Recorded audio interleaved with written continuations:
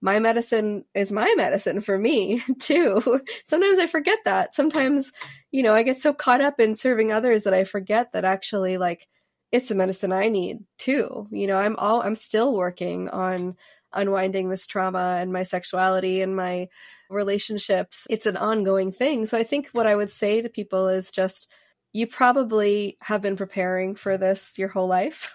You probably have so many more tools than you think. And it's just about stepping out and claiming that. And sometimes we can get stuck on like claiming a title or claiming a niche, but it's like, I'm me and this is my lived experience. And that is really the medicine that we have to offer.